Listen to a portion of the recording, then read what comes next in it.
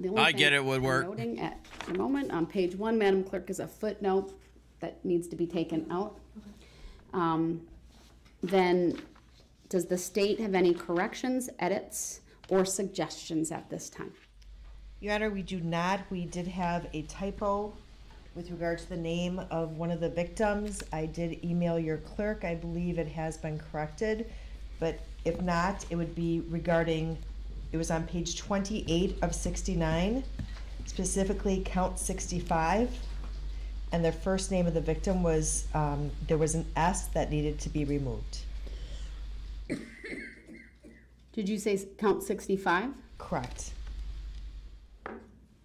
There's an S in the first name that needs to be removed? Correct. All right, I must have the old copy, but I'll make a note of that. I had to do a save as. Oh, Okay. hell yeah. Anything else?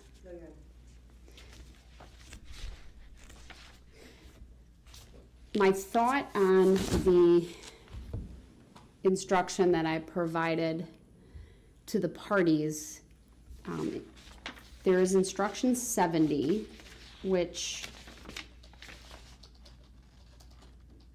Wings, or no, the tacos are on its way, baby. Copy, Teresa, so I'm Tacos the are same on page, its way. literally Or I could share and figuratively with Or everyone. would you rather I shared it, or?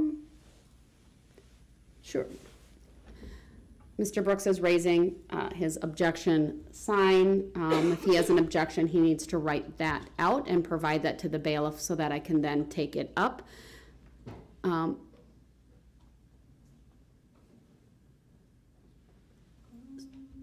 So, no, it would be a far ahead.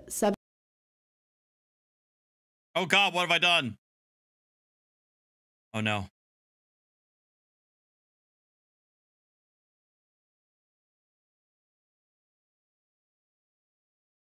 All right, so as the parties can see on the monitor, 70 is the instruction that is entitled in the drafts that are provided by the standard or pattern jury instructions. Preliminary instruction, defendant proceeding pro se. Now, I would note, none of these headings are read during the advisement to the jurors.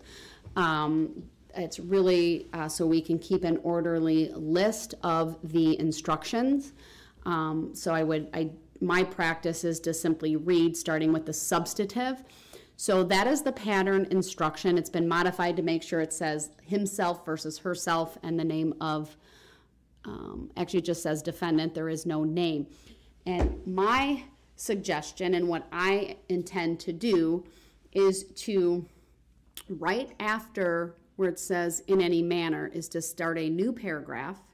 So just underneath that, whether it has a heading or not, I don't think is relevant at this point in time, but to read the following. This court is tasked with ensuring the orderly administration of the case.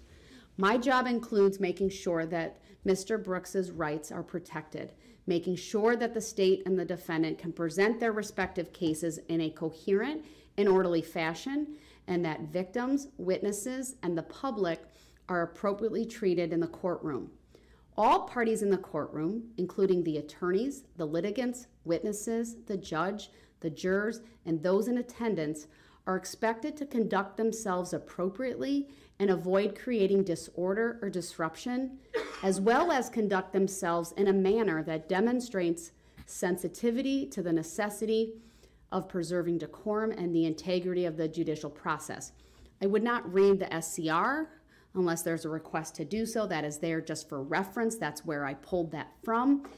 There's a second part to the proposal that if at the time the court reads the preliminary jury instructions, Mr. Brooks is not in the courtroom, then to add the second where it says to be read only, that says at the moment Mr. Brooks is appearing from another courtroom, this must not influence your verdict in any manner. I understand Mr. Brooks is objecting. I'll give him an opportunity to make any statements regarding that. On the record, I'll ask the state first whether there's any objection to inserting this in that location. No objection to it. Inserting that, I would just note